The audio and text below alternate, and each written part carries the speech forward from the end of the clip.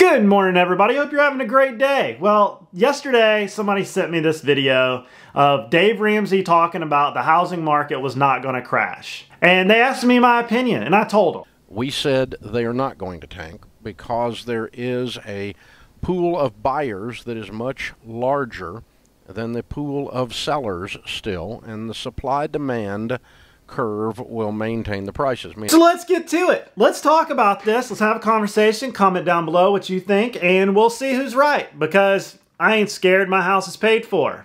Let's get to it. First, I want to say I owe just about every piece of my financial success and prosperity to Dave Ramsey, okay? I started watching him when I was very young, and I saved my money, and I had done all the baby steps. By the time, I was 30, let's just say, I had saved up the amount of money for my house. I had saved up and paid cash for my brand new truck.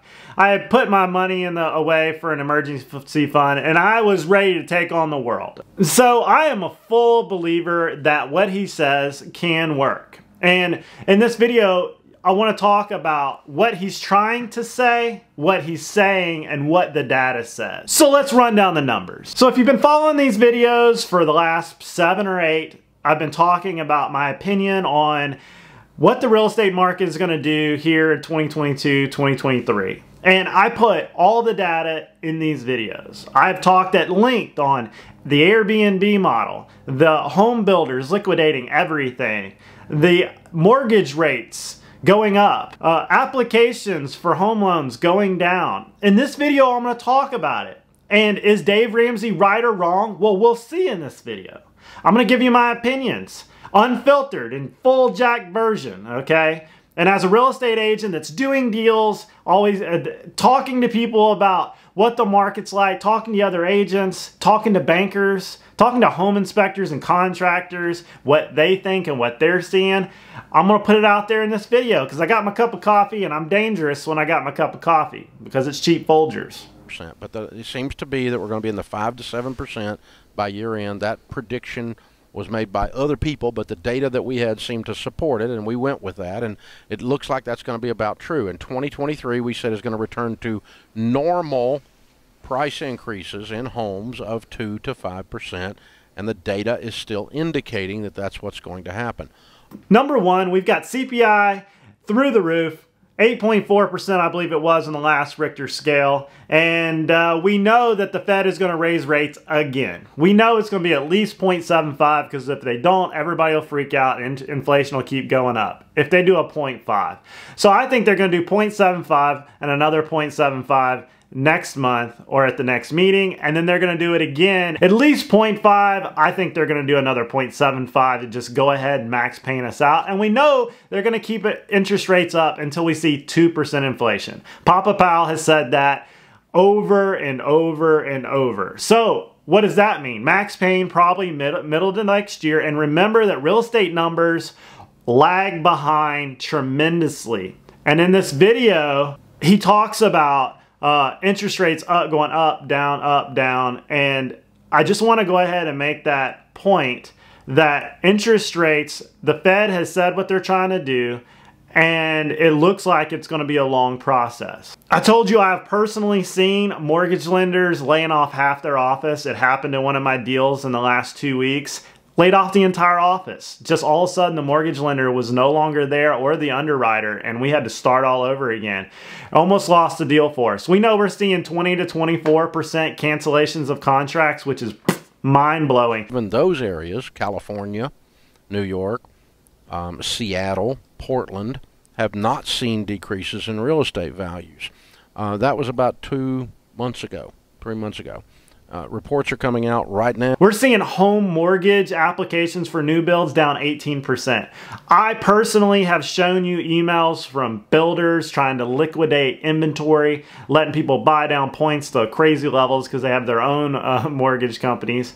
We're seeing title companies change their marketing in preparation for a downturn. We're seeing Zillow, Redfin, all these companies laying people off at a crazy rate. Redfin is saying home buyer demand is down 31%. That's a number there. If you live in Florida, the price to own a home is going through the roof with insurance. All my neighbors are experiencing extremely high insurance premiums going up, changing their monthly payment from escrow like that. I mean, some of these houses here in Florida, and not even close to the water, just an older home, are going from what was $1,500 a year in a premium are going to $5,000 and $6,000 a year. The cost of ownership is going up. The cost of maintaining is going up. What a lot of people aren't seeing, that when you go to buy a new refrigerator, a new hot water heater, a new flooring, piping, let me tell you, I've been buying pipe and it is expensive. You're seeing 30% increases on that stuff. Romex, wires, just the wires in your house is going up.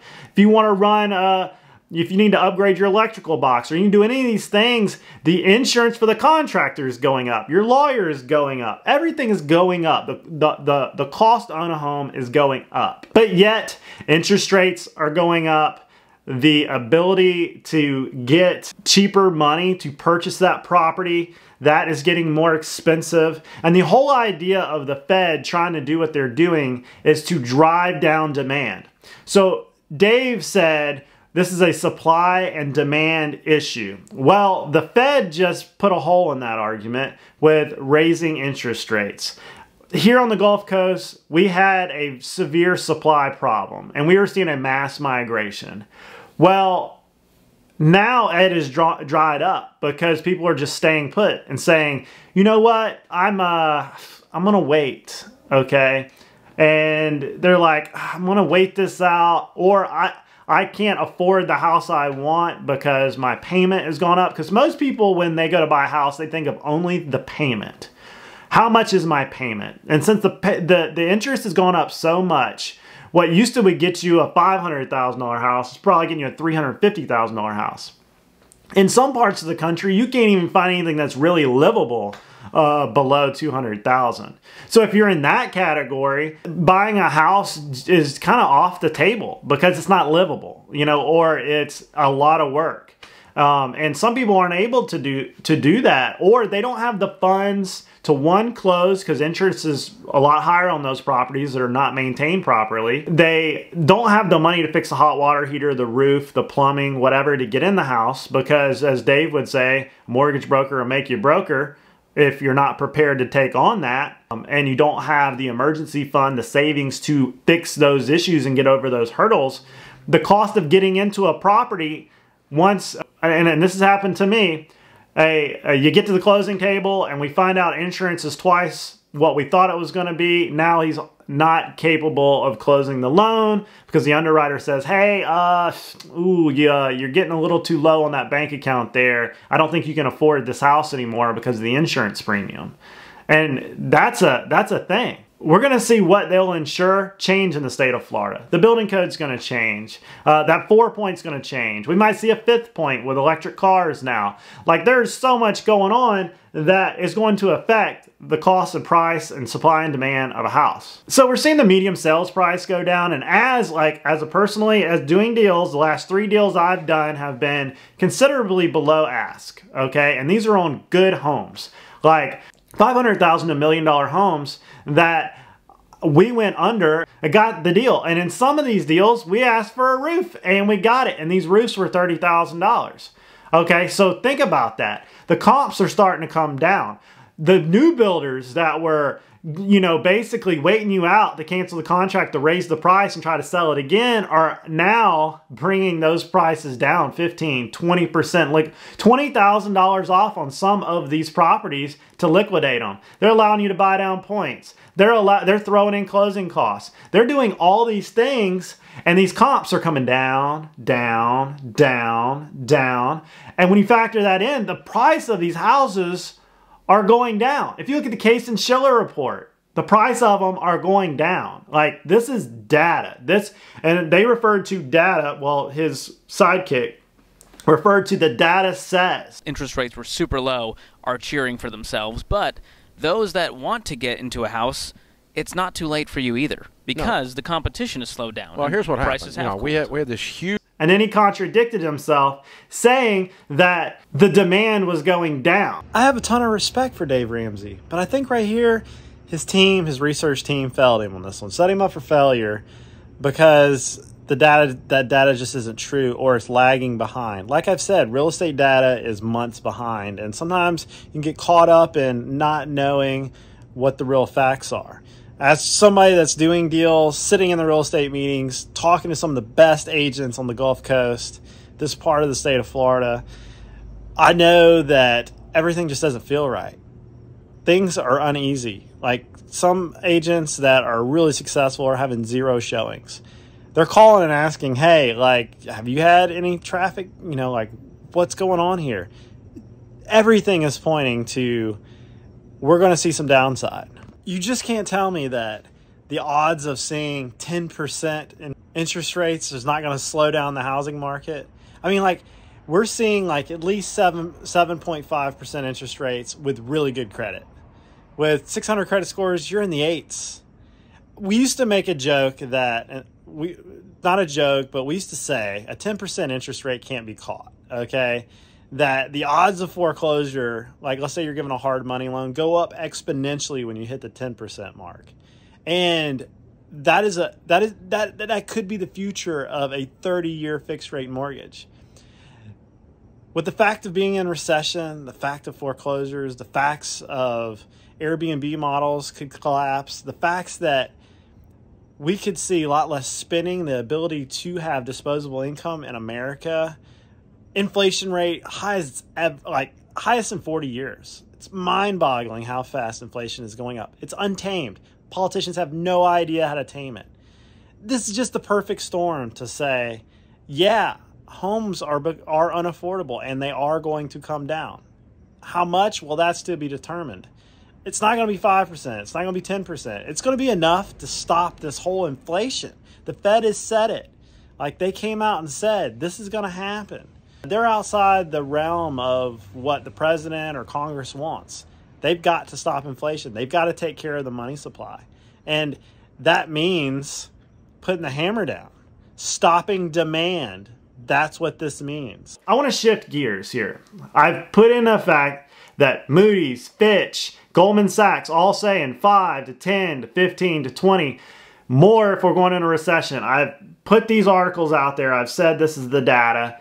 Now, what is Dave trying to say? Okay, and I don't want any, if you've made it this far in the video, I want it to be known, what is he trying to say? Okay, and a lot of people get Dave Ramsey's advice kind of muddled, if that's word, they kind of confuse his advice. Okay, Dave is looking at this as a long-term portfolio, and he is willing to play the long term. Now, what is he saying?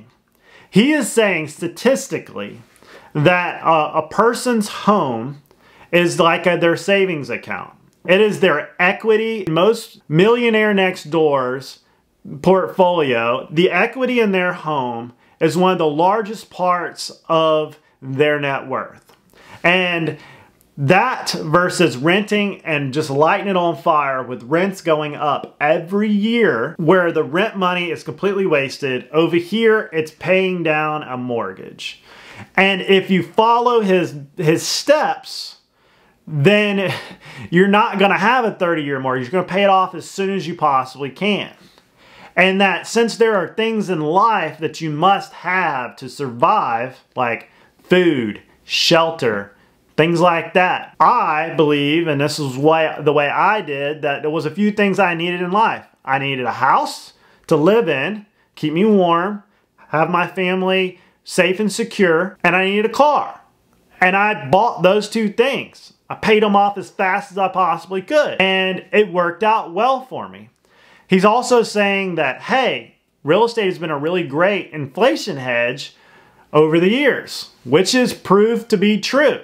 Okay, if you're planning to stay there a long time, which most people only stay in a house, I think the average lifespan of a mortgage is like 10 years.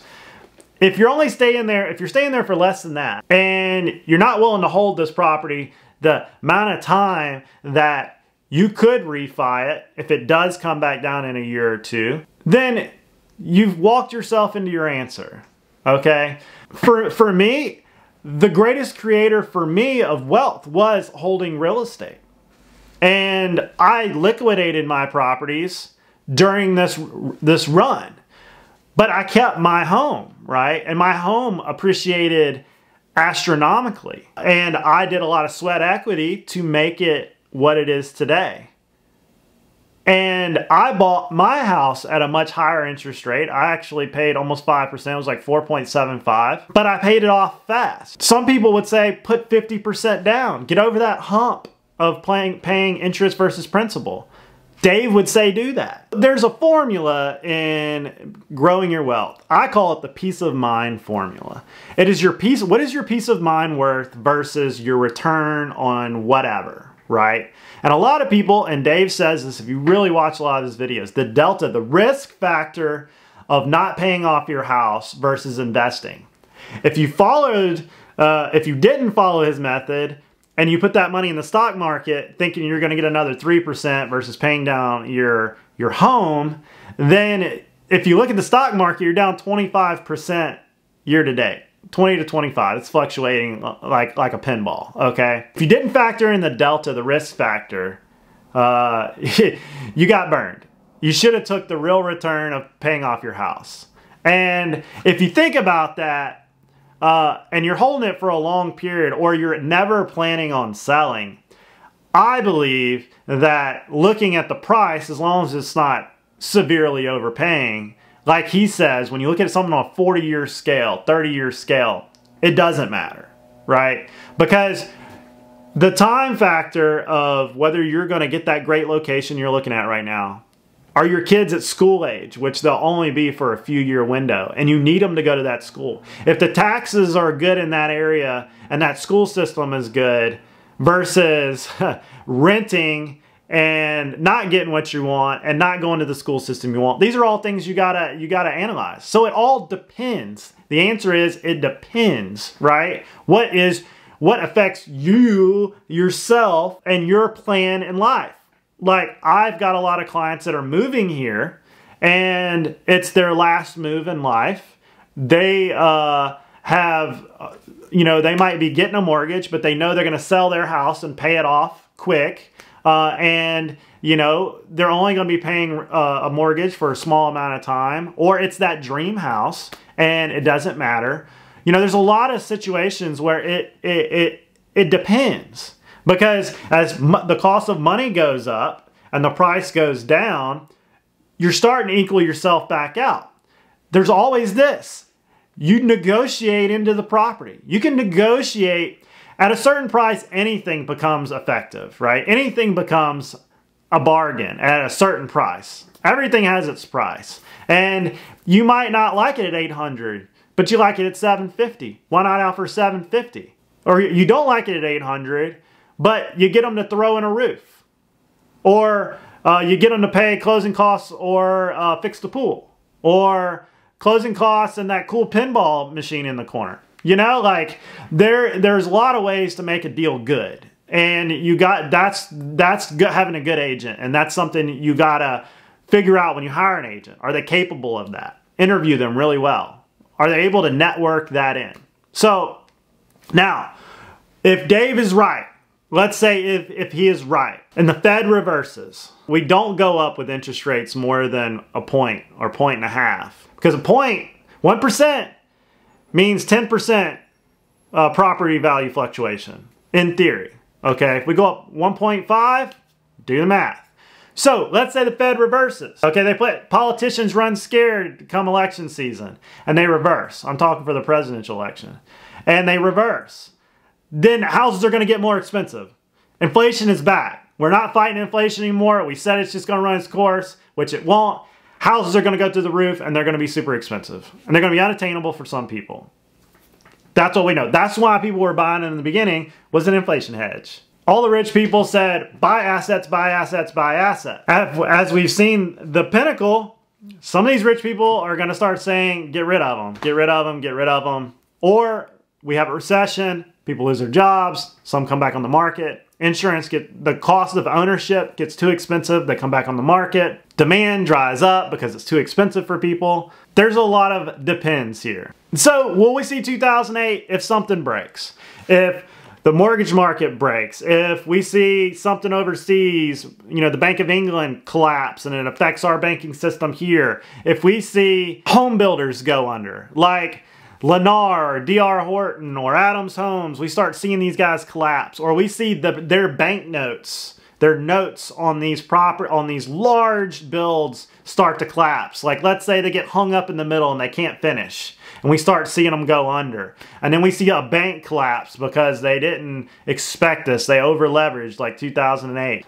Or the way they were packaged, like let's say car loans are packaged into something and the car loan market collapses and we see something weird. What I'm trying to paint, I paint a picture of something weird happen and we see a crash in or a collapse in one of those markets.